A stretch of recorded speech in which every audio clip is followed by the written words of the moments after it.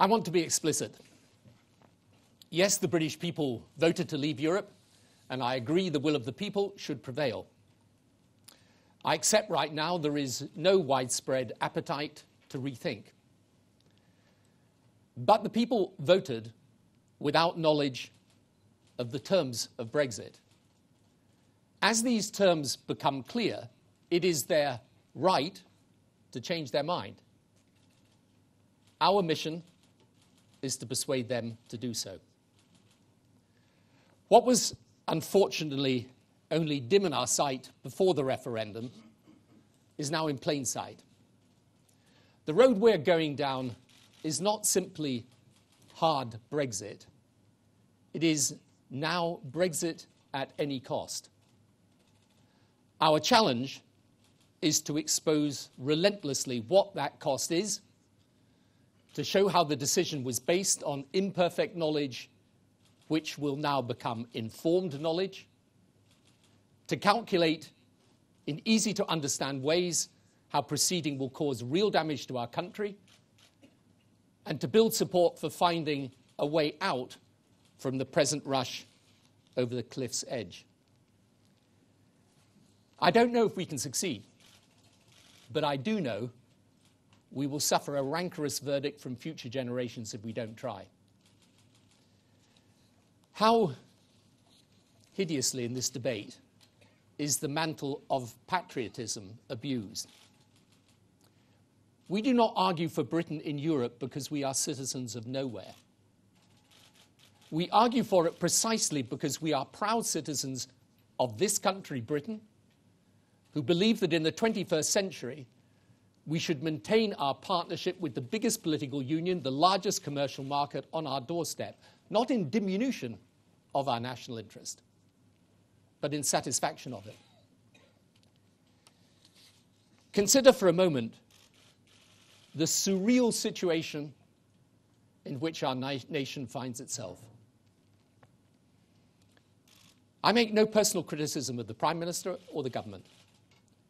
I know the Prime Minister is someone who cares about our country, who's trying to do the right thing as she sees it, and I know how demanding the job of leadership is. But just consider, 9 months ago, both she and the Chancellor were telling us that leaving would be bad for the country, its economy, its security, its place in the world. Today, it is apparently a once-in-a-generation opportunity for greatness. 7 months ago, after the referendum result, the Chancellor was telling us that leaving the single market would be, and I quote, catastrophic. Now it appears we will leave the single market and the customs union, and he is very optimistic. 2 years ago, the Foreign Secretary was emphatically in favour of the single market. Now ditching it is brilliant. The Prime Minister says she wants Britain to be a great open trading nation. Our first step in this endeavour? To leave the largest free trading bloc in the world. She wants Britain to be a bridge between the European Union and the United States of America. How to begin this worthy undertaking to get out of Europe, thus leaving us with no locus on the terrain where the bridge must be constructed. We're told that it's high time that our capitalism became fairer. And how do we start laying the foundation for such a noble cause? By threatening Europe with a move to a low-tax, light-regulation economy, the antithesis of that cause. This jumble of contradictions shows that the Prime Minister and government are not masters of this situation. They're not driving this bus. They're being driven. And as we pass each milestone, so the landscape in which we are operating changes, not because we willed the change, but because this is the direction in which the bus is travelling.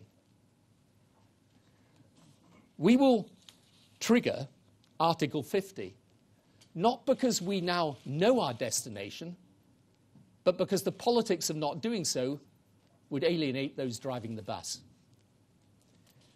And the surreal nature of this exercise is enhanced by the curious absence of a big argument as to why this continues to be a good idea.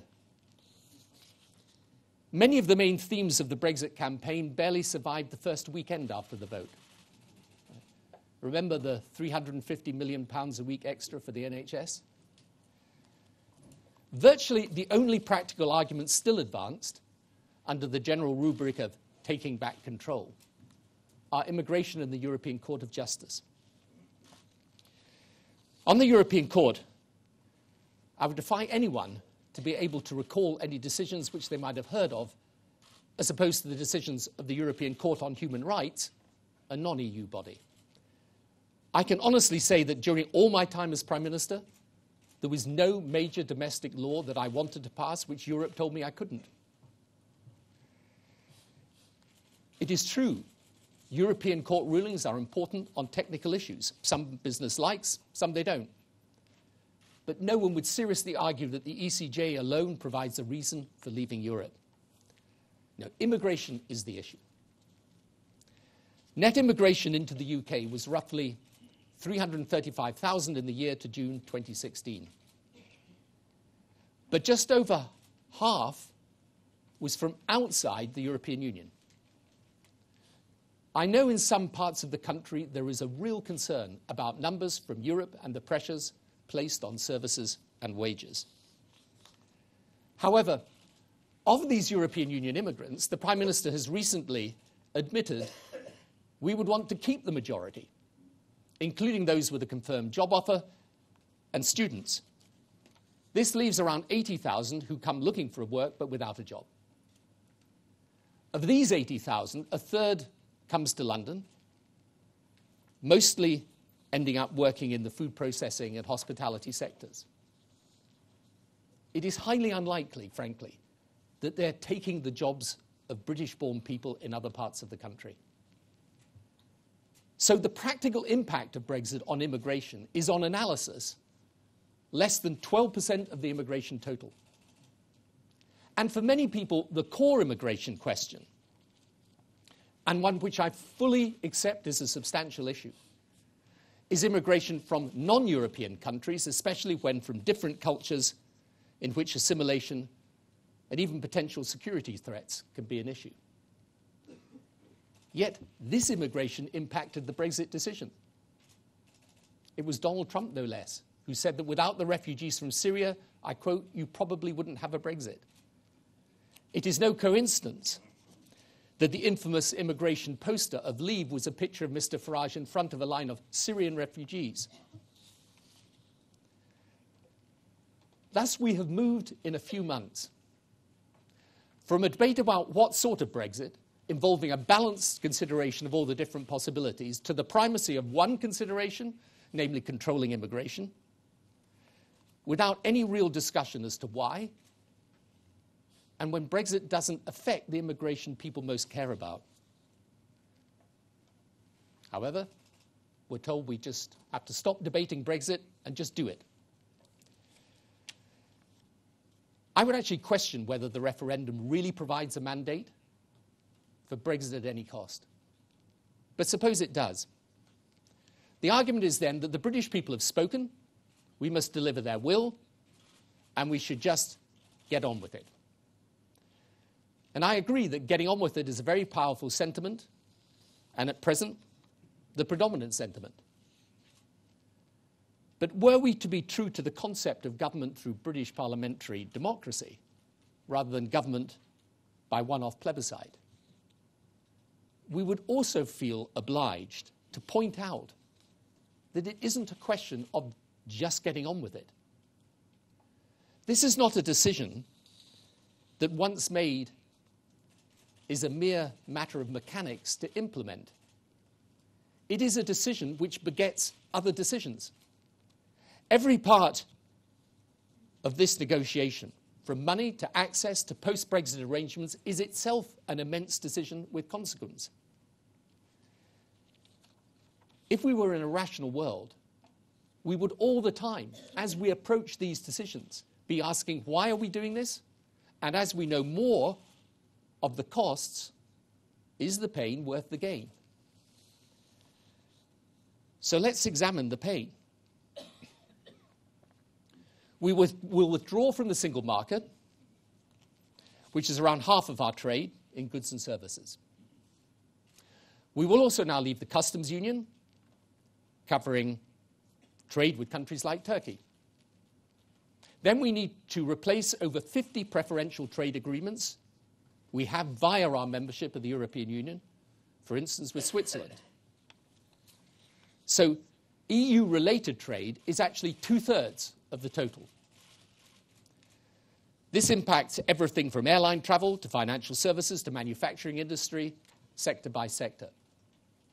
Then we will pay for previous EU obligations but not benefit from future opportunities, with figures as high as £60 billion as the cost. We will lose influence in the world's most significant political union and have to negotiate on issues like the environment, where we presently benefit from Europe's collective strength on our own. There is alarm across sectors as diverse as scientific research and culture as European funding is withdrawn. And all this then to do an intricate renegotiation of the trading arrangements we have just abandoned. That negotiation is without precedent in complexity. It is even possible that it fails and that we end up trading on WTO rules. This is in itself another minefield. We would need to renegotiate the removal not just of tariff barriers, but the prevention of non-tariff barriers, which today are often the biggest impediment to trade and pile costs on business. This could take years. Our currency is down around 12% against the euro, 20% against the dollar, which is the international financial market's assessment of our future prosperity, i.e. we're going to be poorer. The price of imported goods in the supermarkets is up, and that's the cost of living. Now, of course, Britain can and would survive out of the European Union. This is a great country with resilient and creative people. And yes, no one is going to write us off, nor should they. But making the best of a bad job doesn't alter the fact that it isn't smart to put yourself in that position unless you have to. Most extraordinary of all, the two great achievements of British diplomacy of the last decades in Europe, supported by governments, both Labour and Conservative, namely the single market and European enlargement, are now apparently the two things we most regret and want to rid ourselves of. The single market, so we're clear, has been of enormous benefit to the UK, bringing billions of pounds of wealth, hundreds of thousands of jobs and major investment opportunities. Our trade with an enlarged European Union has meant, for example, that trade with Poland has gone from £3 billion in 2004 to £13.5 billion in 2016. Nations that came out of the Soviet bloc have seen themselves safely within the EU and then NATO, so enhancing our own security. In addition to all of this, there is the possibility of the breakup of the UK, narrowly avoided by the result of the Scottish referendum, but now back on the table, but this time with a context much more credible for the independence case. We are already seeing the destabilizing impact of negotiation over border arrangements on the Northern Ireland peace process. So none of this ignores the challenges the country faces, which stoked the anger fueling Brexit. Those left behind by globalization, the aftermath of the financial crisis, stagnant incomes for some families, and for sure the pressures posed by big increases in migration, which make perfectly reasonable people anxious and feeling their anxiety unheard. I always believe that if the centre ground does not deal with the problems, the extremes can exploit them. But our duty, surely, is to give answers, not ride the anger. And here is the paradox. As we go through this unique experiment in diplomatic and economic complexity, the entire focus of the government is on one issue, Brexit. This is a government for Brexit, of Brexit, and dominated by Brexit. It is a mono-purpose political entity. And nothing else, therefore, truly matters. Not the NHS, now in its most severe crisis since its creation. Not the real challenge of the modern economy, which is the new technological revolutions of artificial intelligence and big data. Not the upgrade of our education system to prepare people for this new world. Not investment in communities left behind by globalization. Not the rising burden of serious crime or bulging prison populations or social care.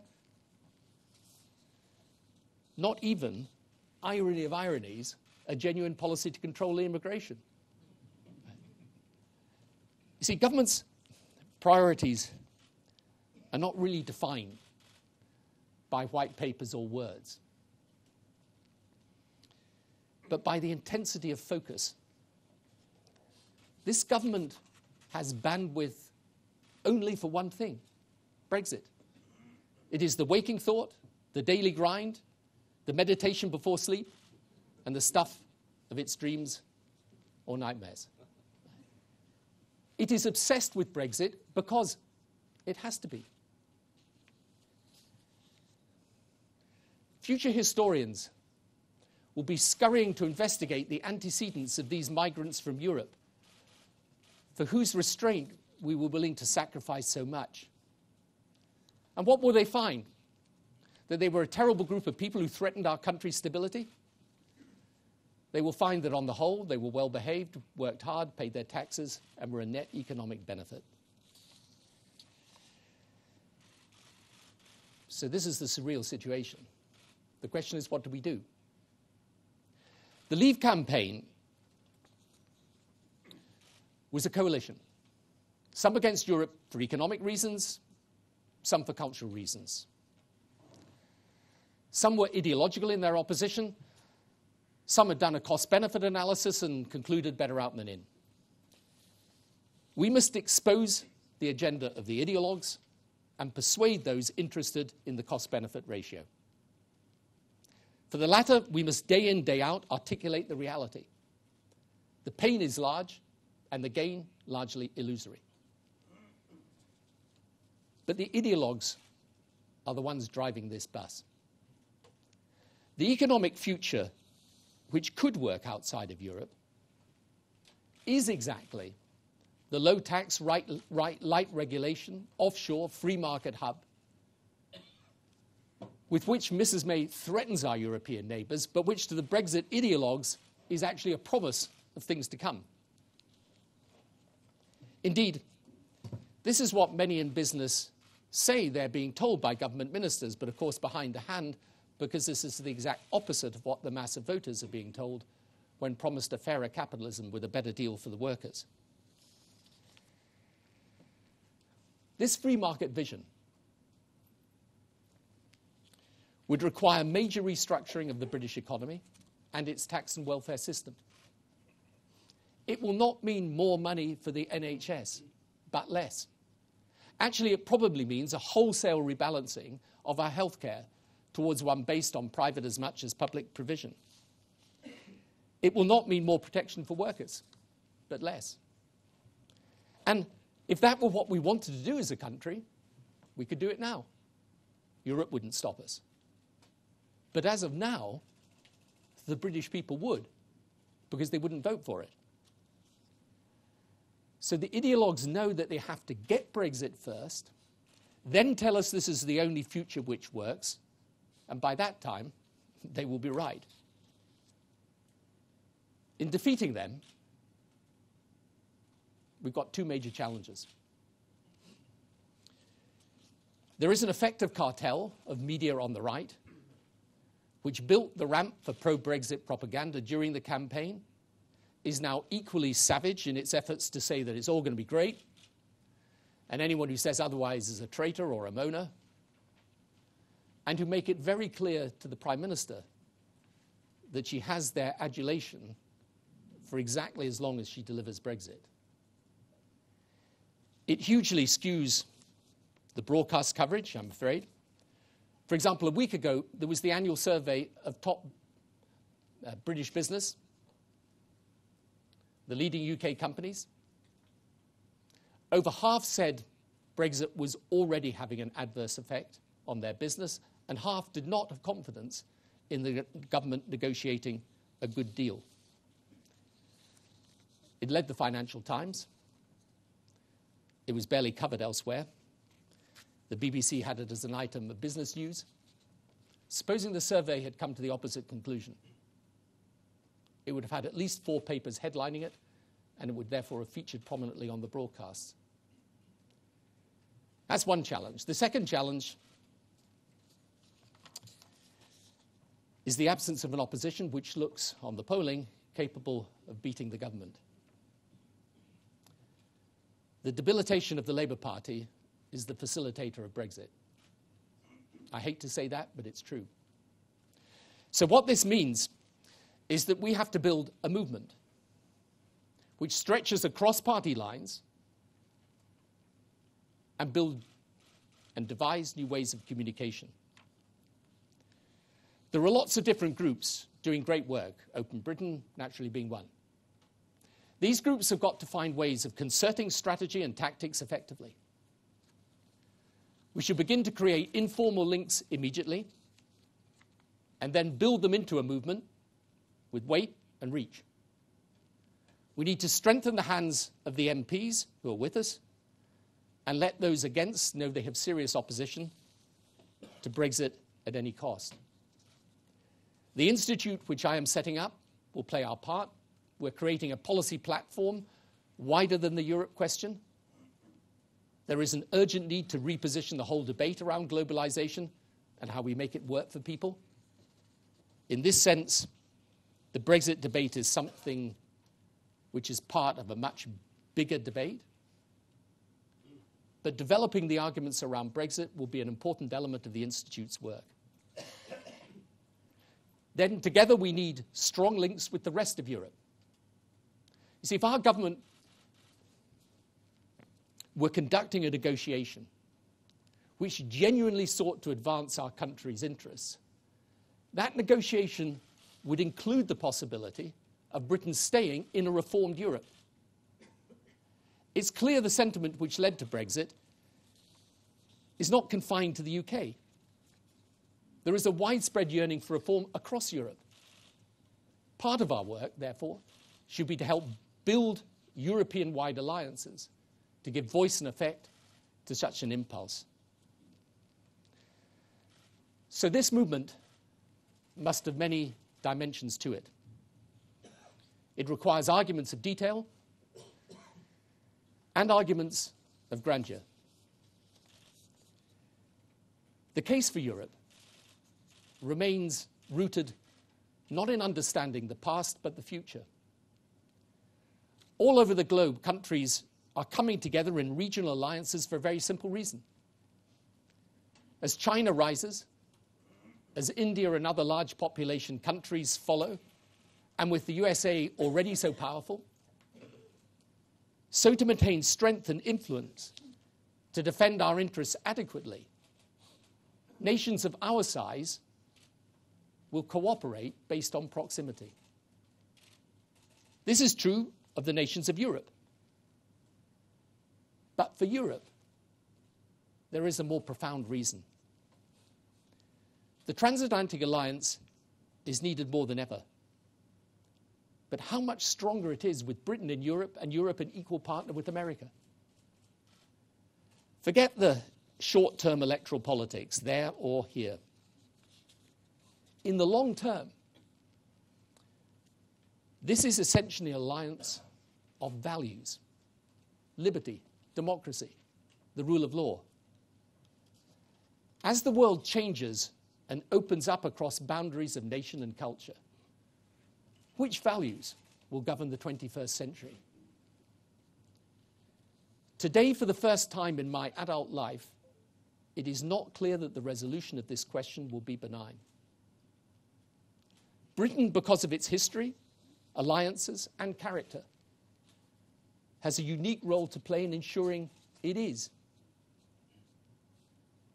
How, therefore, can it be wise for us during this epic period of global evolution to be focused not on how we build partnerships, but on how we dissolve the one to which we are bound by ties of geography, trade, shared values, and common interest?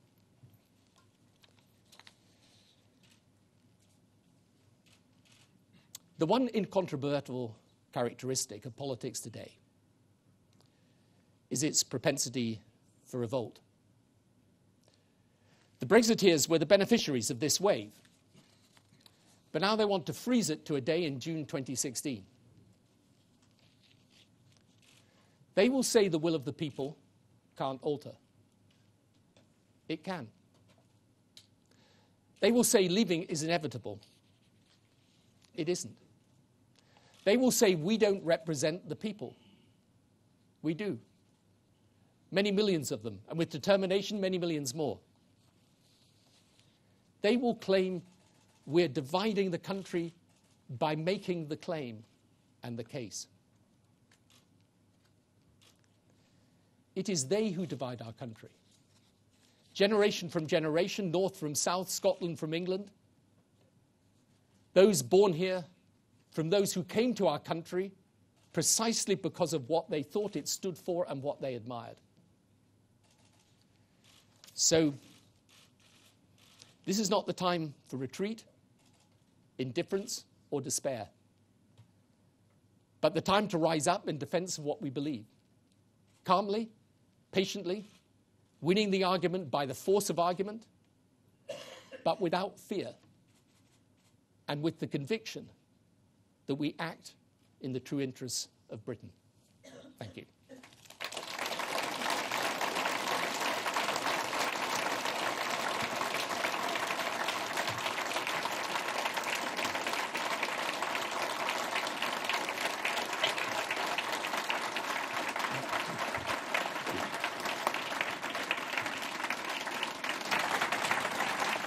Thank you very much. Well, Tony, I'd like to thank you for that very thought-provoking speech. I'm Pat McFadden, the MP for Wolverhampton South East and a founding supporter of Open Britain. We're going to have some questions from the audience in a moment, but I'd like to begin by asking you about a couple of things that you talked about today, Tony. The first is that in a constituency like mine in Wolverhampton, a big part of the impetus to vote leave is what has been termed as the discontents over globalisation. People feeling left out of economic change, disaffected by politics, and feeling that often the past seemed to offer a better economy or seemed to be a better economy than the present that they're living in. Around the world, the right has offered answers to these discontents through nationalism, through anti-globalization politics, and in some cases, anti-immigrant politics. So the first thing I'd like to ask you about is, if the answer from the right is wrong, what is the better answer from the centre-left? And secondly, if I may, on Scotland. You talked today about how the Brexit vote has put the issue of the unity of the UK back in the agenda. But you went further. You said that in some ways that case may be more credible now. Could you say a bit more about that too? Sure. I mean, the first question is, the heart of Western politics today. But you see, the answers of the right or the far right are not really answers. So when they say that actually protectionism is better than free trade, this is not in the end going to protect people's jobs, because actually the changes that are happening in the jobs market are changes more driven by technology than it is by trade. And the next generation of technology is going to change things even to a greater extent. So we've got to provide the genuine answers rather than riding the anger. And this is this is the reason I'm establishing this institute. It'll go broader than Europe. But of course, the Europe debate is a part of it. I mean, the truth is, the answer to communities left behind by globalization is not for Britain to get out of Europe. It's for Britain to stay in Europe and argue for policies from Europe which allow Europe to make the best of its opportunities, and within Britain to say if there are communities left behind by globalization, let's go and help them. I mean, it's not new, this idea that you know, industrial change is happening. I remember back in the 60s, the whole reason there were new towns created all over the UK was because there was a huge displacement of people. So let's go to those communities and help them. They're not going to be helped. Someone who's, you know, working class person in the north of England unable to get a job is not going to be helped by stopping some Polish guy working as a waiter in London. It's not, and it's this false perspective we've got to expose for people. At the same time, by the way, as dealing with what are genuine concerns around issues like immigration. You know, you can't ignore those issues. You've got to deal with them, but provide the answers, not the anger. And remember, because I think this is so crucial, is that globalization can be, to some degree, somewhat slowed down by government. Globalization can be, in some degree, somewhat facilitated by government. But globalization as a force, it's not a policy of government. Right? It's driven by technology and travel. And it's going to carry on. The world's going to move closer together. This is what will happen. So we need to make sense of that, rather than seeking for someone to blame, whether it's the left wanting to blame business or the right wanting to blame migrants. On Scotland, let me be very clear. I want Scotland to remain in the UK. Even if Brexit goes ahead, I'm still in favour of Scotland remaining in the UK. And let's be very clear, Scotland's single market with England is of far greater importance to it economically than Scotland's interaction with the rest of Europe. However, I'm afraid, as we said during the referendum campaign, we can't, you know, unlike the other side, we don't want to unsay the things we said during the course of that campaign. So when myself and John Major warned this would be a threat to the UK, we meant it. And it's true. And you can see that by the referendum coming back on the agenda. Okay, thank you.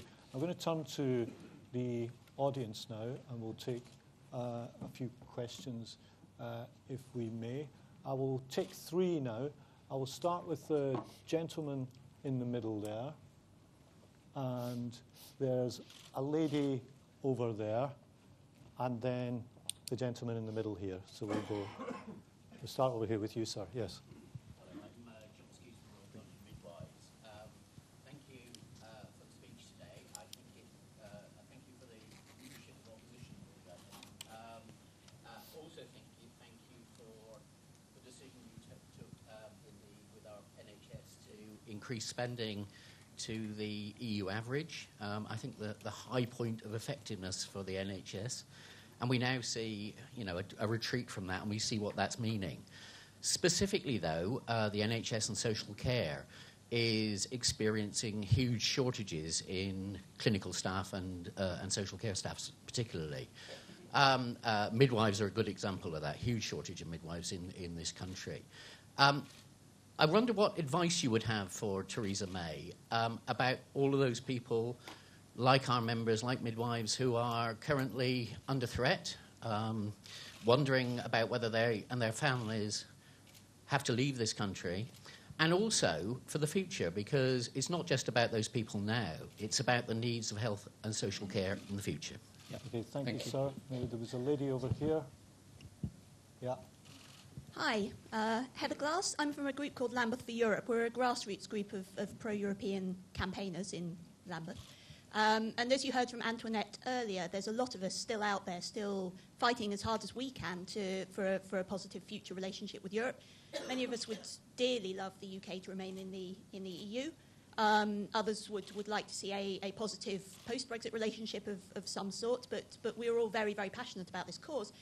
I'd be really interested in your thoughts on how we can most productively focus our efforts in that direction. Thank you. Okay, thank you. And finally, the gentleman in the middle. Good morning, Alex Thompson, Channel 4 News.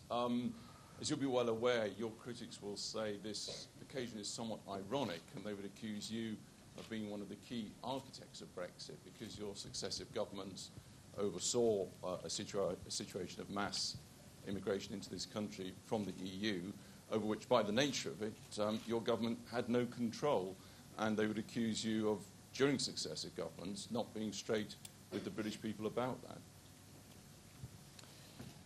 Okay, stand-up's probably, otherwise I'll get blocked out a bit from you. So on the first question from a colleague from the Royal College of Midwives, I mean, I hope very much the Prime Minister will give reassurance to people who are already here. It's very hard, frankly, to give reassurance for the future unless there's some very definitive statement made about the need for people to come in and work in the health service, because otherwise we will actually have serious skill shortages within it. I'd just like to make a bigger point, which is what I think is the key politically to winning this debate. You absolutely rightly talked about the pressures on the health service and on social care. The truth is, these are the challenges of the country today. But it wasn't simply a piece of rhetoric when I was saying the government is focused on Brexit to the exclusion of virtually everything else. It is. And by the way, because of the complexity of the negotiation, and because the decision now is to get out of the single market and the customs union, and therefore have to renegotiate all these preferential trade agreements, how can it not be?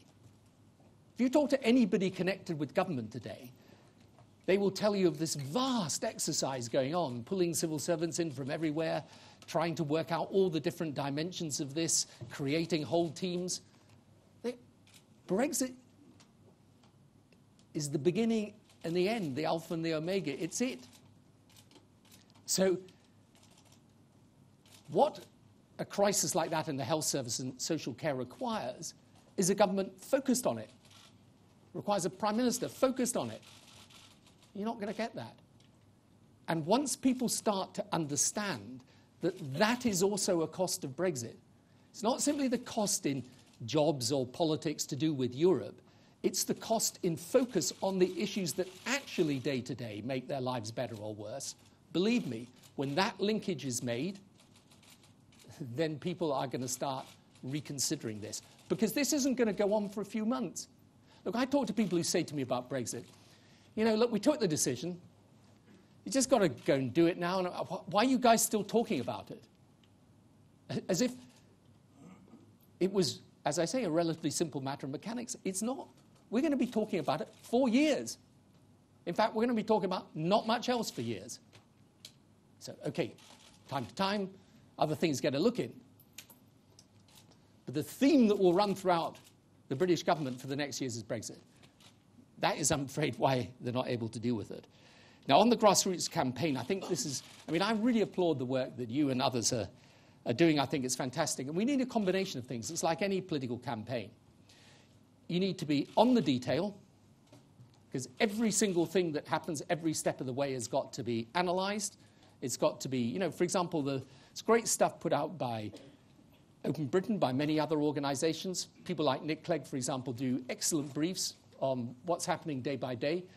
But my view, very frankly, as a sort of, you know, practising politician, as it were, is you've got to get some coordination into this, right? Because otherwise, everyone's doing their bits and pieces, and that's fantastic. But, you know, you don't win a campaign like this unless there's some coordination. And then you need big strategic arguments which are shared in common. Right, I've just given one about the focus of the government, but you need to work those out.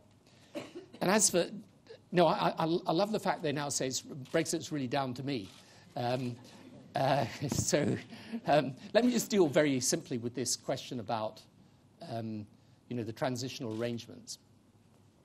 Yeah, we could have decided. The circumstances, of course, were completely different in 2004. We could have decided to put those transitional arrangements in. It would have meant for 4 years.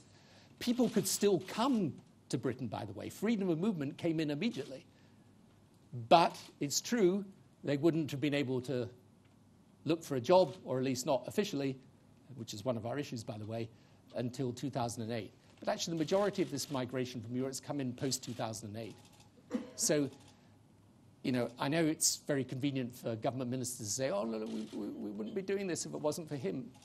It's about time they took responsibility for being in government. Okay, so the other thing, though, I think is really important is this, and this is one of the things I find I didn't say too much, I just mentioned in my speech, but let me just say it to you now. How have we come to think that enlargement was bad for Britain? Why do you think Britain fought for enlargement for these countries in Eastern Europe if they wanted to come in to the European Union? We did it for big strategic interests of this country. It's in our interest that Europe takes in Eastern Europe. Those countries that have come in are now part of our security area. They're part of the European Union. Look at what's happened to the living standard in those countries. Compare Poland and Ukraine, right? When they left the Soviet bloc, roughly the same GDP per head. You look at the difference now. It was in our interest to have enlargement. It's a good thing for Britain. Single market was what we fought for.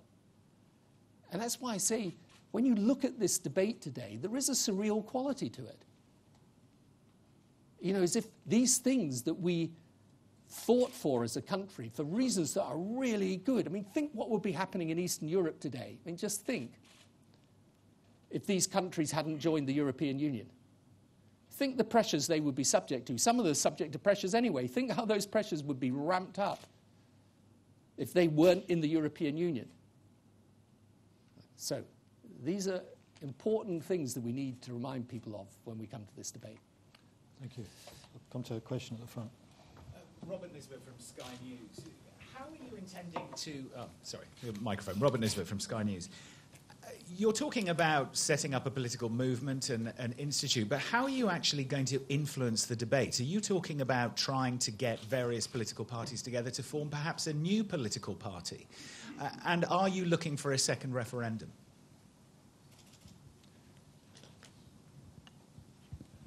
You want to say that now? Yep, sure. So, no, I'm not talking about a new political party.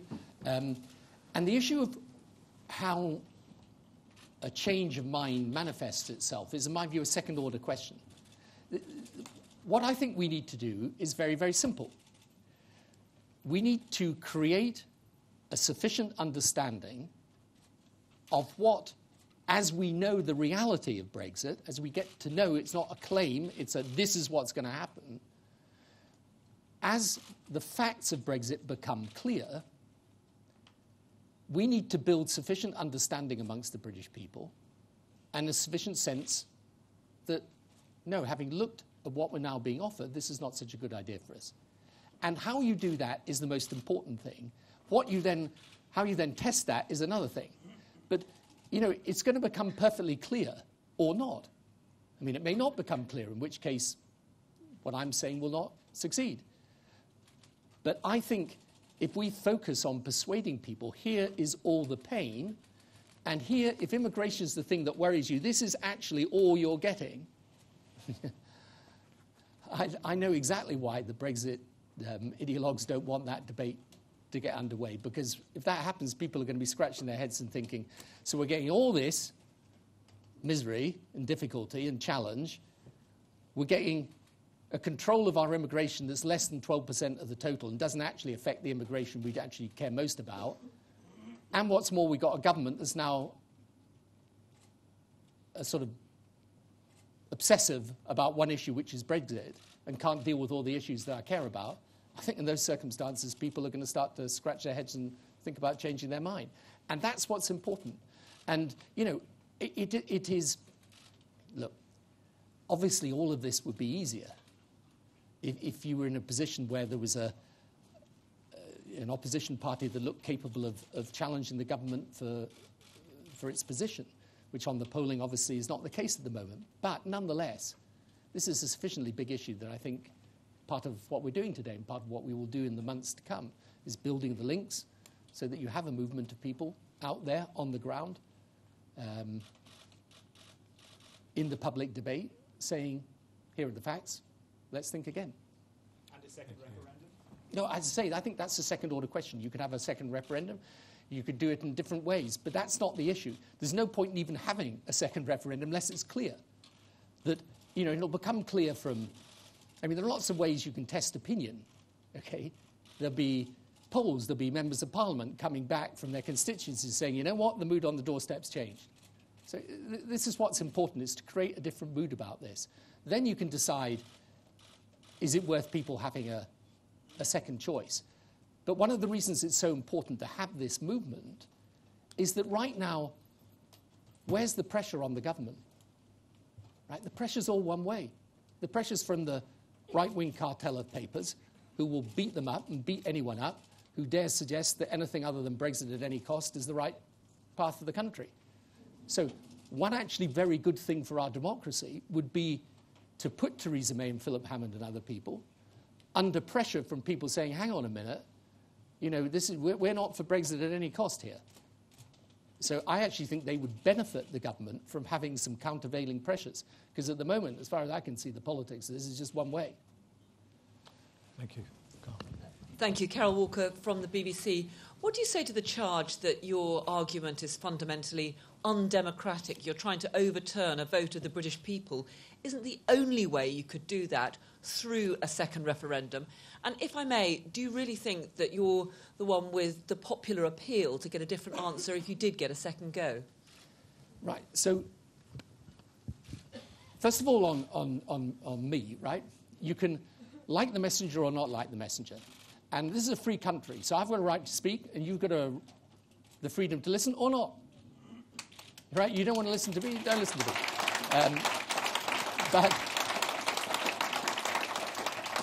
So that's, I'm very clear and simple on this. I know that there will be a volley of abuse that will come my way for speaking, but I'm speaking because I believe in it and I care about the country. I love this thing about the democratic, it's undemocratic to carry on debating this.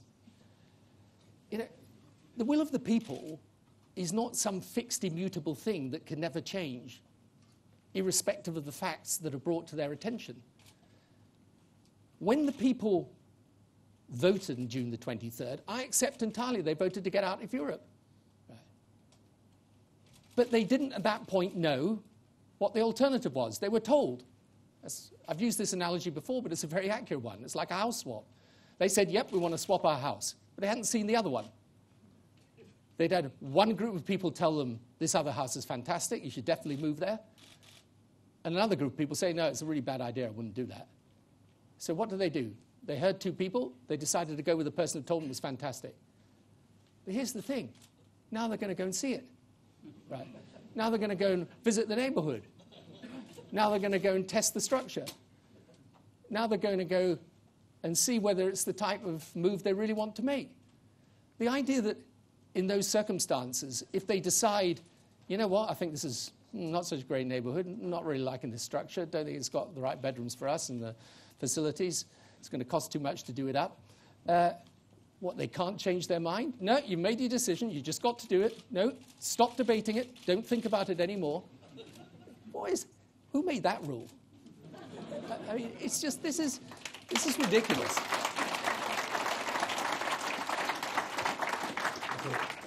I'm afraid we have time for just one more question, so I'm going to take the gentleman with his hand up there.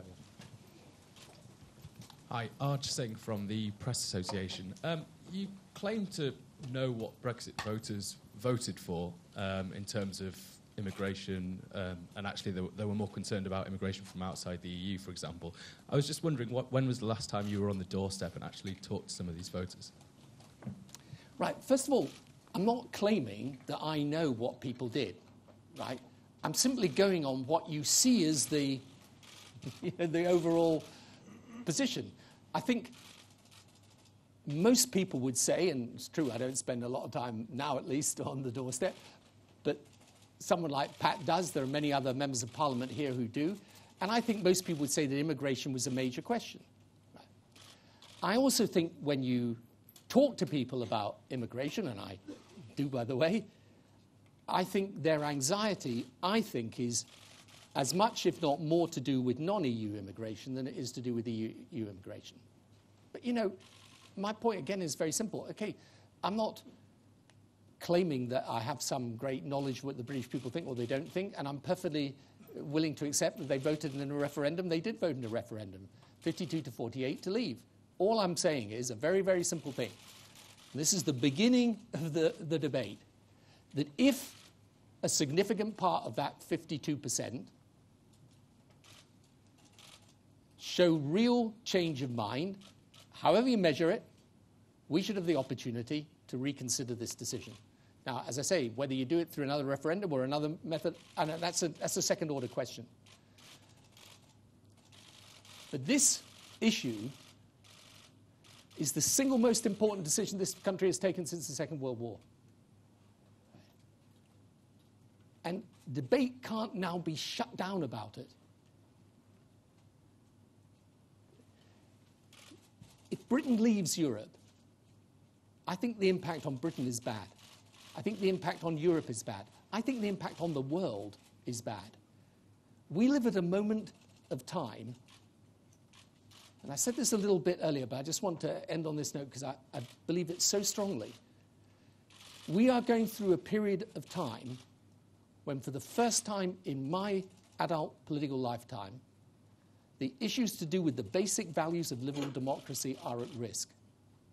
I want our country in that debate, standing up for what we believe, building new alliances, not breaking old ones, and playing its part for those reasons of character and history and alliance in making sure that argument turns out well. So I'm not claiming any special knowledge of the British people.